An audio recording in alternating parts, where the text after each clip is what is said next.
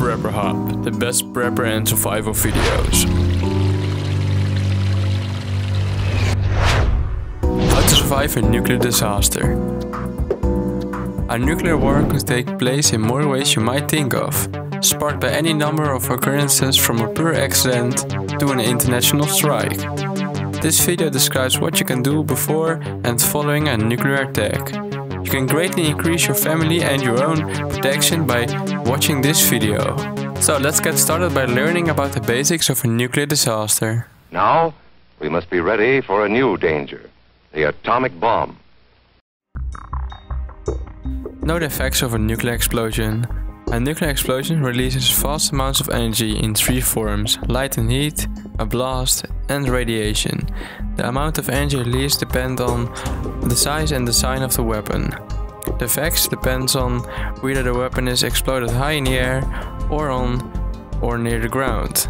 An air burst usually produces more fire and blast damage than a ground burst, which in the result is a big crater and more radioactive fallout. Light and heat. A blaze of light brighter than the sun is produced by a nuclear explosion. It lasts for about 15 seconds.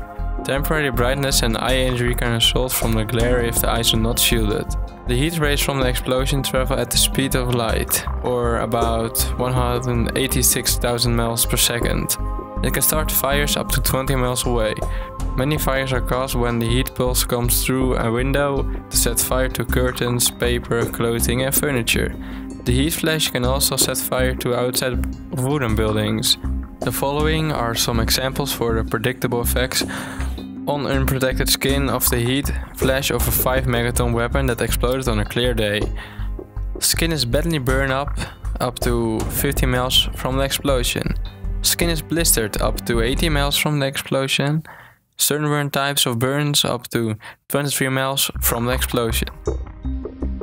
You know how bad sunburn can feel. The atomic bomb flash could burn you worse than a terrible sunburn, especially where you're not covered. Nuclear explosions in the air rather than on the ground are more likely to produce a greater number of serious burns through the heat flash. Clothing will give some protection. A shield between you and the light will give you protection against burns from the heat flash. The blast. The blast wave travels more slowly than the heat flash. Several seconds may pass after you have seen the light or felt the heat before the blast wave reaches you, depending on the distance you are from the explosion. It's like the time between seeing the flash of lightning and hearing the sound of the thunder. For example, at 10 miles from the center of an explosion, it will take about 35 seconds for the blast wave to reach you. If you are caught in the open during a nuclear explosion, this time can be used to find some protection from the blast wave. You might be injured by being thrown away by the blast. Therefore, keep low. The greatest danger is from flying glass, bricks and other debris. The blast from a 5 megaton explosion could injure people as far away as 50 miles. Radiation. A nuclear explosion causes both immediate radiation and residual radiation. Immediate radiation is given up at the time of the explosion. It is dangerous only within 2 or 3 miles. If you were near the explosion with adequate protection and managed to survive the effects of the blast and fire, you could still be seriously affected by the immediate radiation. Residual radiation is given up by the radioactive particles left as fallout after the explosion. Know the facts about the radioactive fallout. If a nuclear weapon is exploded on or near the ground, the danger from radioactive fallout is the greatest. The force of an explosion may make a crater up to a mile wide and to a depth of 100 feet. Millions of tons of pulverized earth, stones, buildings and other materials are drawn up into the fireball and become radioactive. Some of the heavier particles spill out around to the point of the explosion. The rest are sucked up in the mushroom cloud. This radioactive material is then carried by the winds until it settles to Earth. This is called fallout. Under some circumstances you may see the fallout. Under others you may not. The radioactivity it gives off and cannot be seen. You cannot feel it, you can smell it, but fallout doesn't come out the sky like a gas and seep into everything. It can be best described as a fine to coarse scent carried by the wind. Because the wind direction varies at different heights above the ground, it's not possible to judge from the ground where the fallout will settle. It can settle in regular patterns, hundreds of miles from the explosion. The fallout of a 5 megaton explosion could affect seriously an area of 7,000 square miles. If nothing were done to gain protection during the period of high radioactivity, there would be a grave danger to life in that area. There are 4 things which determine the amount of radiation reaching your body from fallout. 1. The time that has passed since the explosion. 2. The length of time you are exposed to fallout. 3. The distance you are from the fallout. 4. The shielding between you and the fallout. Time. The radioactive fallout weakens rapidly in the first hours after an explosion. This weakening is called decay. After 7 hours, the fallout has lost about 90% of its strength. After 2 days, it had lost 99%, and in 2 weeks, it has lost 99.9% of its strength. Nevertheless, if the radiation at the beginning were high enough, the remaining 0.1% could be still dangerous. Radiation must be measured by special instruments handled by people trained to use them. But if you stay in a shelter during the first day after an explosion, you escape the strongest radiation. You should stay in a shelter until the radiation has been measured and you have been told over the radio that it's safe to come out. Distance. The strength of the radiation reaching your body is reduced by the further you are from the fallout. Here are some examples of the safest place to be when you are in various kinds of buildings. This is what to do if you should be in a corridor. You duck and cover tight against the wall this way. Remember to keep your face and the back of your neck covered tightly. Try to fall away from windows or doors with glass in them. Then, if the glass breaks and flies through the air, it won't cut you. You might be eating your lunch when the flash comes. Duck and cover under the table. Then, if the explosion makes anything in the room fall down, it can't fall on you. It's a bomb. Duck and cover. Paul and Patty know what to do. Ready all the time for the atomic bomb. Duck and cover. That's the first thing to do. Duck and cover. Shielding. The most effective protection is to place some heavy material between yourself and the fallout. The heavier the material, the better the protection. Many common materials give excellent protection. These thickness of materials will stop 99% of radiation. 16 inches of solid brick, 16 inches of hollow concrete blocks filled with mortar or sand, 2 feet of packed earth, 3 feet of loose, 5 inches of steel, 3 inches of lead, and 3 feet of water.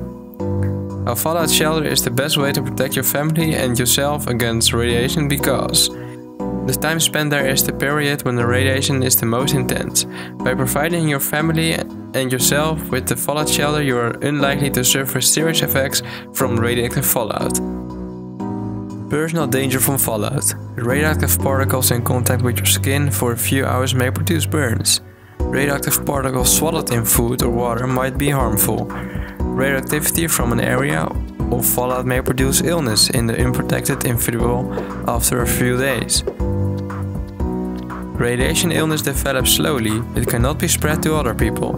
Except for temporary nausea shortly after exposure, evidence of serious effects from radiation may only appear after an interval of from a few days or to 3 weeks.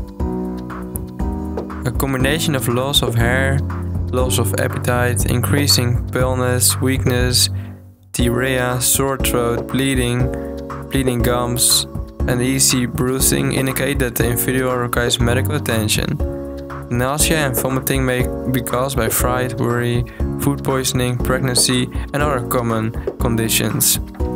A radio is essential. When the attack warning sounds, you must take protective action. Take a battery-powered radio with you. Broadcast device and instructions may help you to save your life. If you don't have a portable radio, turn up the volume of your house radio so it can be heard in your shelter. If away from home, you are forced to take emergency shelter and near a radio-equipped vehicle, turn up the volume and open all vehicle doors or windows. Before attack. If sirens or warning systems signal an impending attack, regardless of where you are or what you are doing, you must take the best available cover against the blast, heat, and light effects of a nuclear explosion. Emergency broadcast instructions will include the following advice. 1. If you are at home, go to the basement or strongest part of your house or building, which offers the best protection. If material is handy, improvise blast protection. 2. Take your battery radio with you, so that you can hear it well under cover. 3. Stay away from windows. 4. Lie down and protect yourself from flying glass and falling debris. 5. Shield your eyes from the flash of an explosion. 6. If you are away from home, take protective cover immediately. 7. If you are traveling, stop and take protective cover immediately. Or, if you are only a few minutes from safe destination, proceed and take protective cover immediately. 8. Listen to your radio for further instructions. After an attack, if sirens or warning systems sound following nuclear attacks, the warning may mean other attacks, or that radioactive fallout is approaching your area. You will be advised over the radio. If the advice concerns about fallout, you must take cover against the fallout effects. Radio broadcasts will identify areas which be affected by the radioactive fallout, and will give instructions and advice. These might include 1. Location of nuclear explosion caused local fallout. 2. Information about the parts of the country to be affected by fallout. 3. Length of time before fallout is likely to reach specific communities or areas. 4. Ways to increase fallout protection. 5. Supplies to take to your fallout shelter. 6. Whether it's safe to stay in your community or area or to go to other areas. 8. Advice on when to leave shelters and for how long as danger from radioactive contamination diminishes. 9. Requests for help in rescue operations such as rescue, firefighting and medical assistance. 10. Advice on conservation of food, water and fuel. 11. How to keep warm when power is off and the weather is cold. Don't use the telephone. When the siren sounds, don't use the telephone. Listen to a radio or television for information. In event of an attack, warning telephone lines will be required for official use. Improvised protection against a blast. One of the simplest ways to improve some anti-blast protection is to build a lean-to against a workbench or a heavy table, preferably in the basement, and a pile mattresses on it and at the ends. If the material is readily available, it could be built in a matter of minutes after the attack is sounded, and it could protect you from loose bricks, flying glass and etc. If you are in the open and there is a ditch or culvert with an easy, quick reach, lie face down in it and cover your face with your arms. Make sure the shelter is not too close to buildings, which could collapse into it. After the blast and heat of the explosion, you would have to find another protection against the fallout, which will come down later. And don't forget your battery-powered radio. None of these improvisations is as good as a properly equipped blast shelter, but any single of them could mean the difference between life and death. Improvised protection against fallout. You may not have a fallout shelter when a warning of an approaching fallout is broadcasted. Here are some tips on how to increase your protection in a basement. The amount of protection you can build will depend on how much time you have available until the fallout arrives. You can improvise a small emergency shelter by using furniture, doors, dresses, workbench and other materials. Select a corner of your basement, if possible, away from windows. Remove inside house doors from the hinges to use as a shelter roof over the supports. Supports for the improvised roof can be cabinets, chests of drawers, workbenches or anything which will bear a heavy load. Use the house doors as a roof surface to provide the base for the heavy materials you will have to place on it. Bricks, concrete blocks, sand-filled drawers or boxes, books or other dense items on the roof will help to reduce radiation penetration. Around the sides and the front of your shelter, build walls of dense materials to provide vertical shielding. A small cabinet or dirt-filled box as may be used as a crawl entrance which can be closed behind you. Remember, the heavier or more dense the material around you, the greater the protection.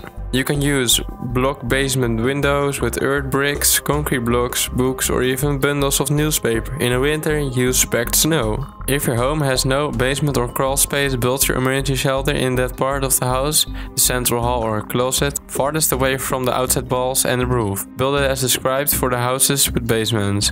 On the floor immediately above your shelter and against the surrounding walls, pile up furniture, trunks, dressers, dirt-filled boxes and other heavy materials, which will reduce the radioactive penetration in your emergency shelter. And as always, when you go in your shelter, don't forget your battery radio. Know how to get rid of radioactive fallout. So he described fallout as sand. These are particles of radioactive fallout. And this is how a single particle looks magnified several hundred times.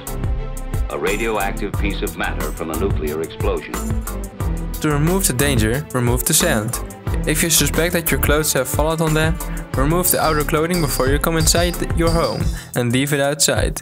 Don't check these clothes inside the house or shelter. You would only scatter the fallout and create unnecessary danger to others. If you have water, as this might erupt in the radioactive particles. Exposure to fallout does not make you radioactive. Even if you are stricken with fallout sickness, the sickness cannot be passed to others.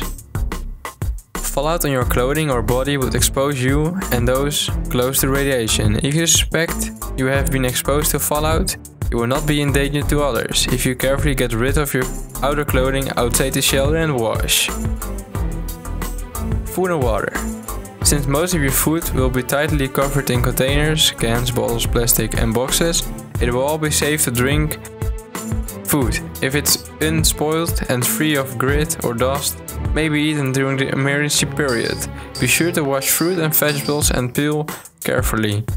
Water will be safe if it's in covered containers, or if it has come from covered wells, or from undamaged water systems. So I hope you enjoyed this video. Make sure to subscribe, like, and as always, I hope to see you in the next video.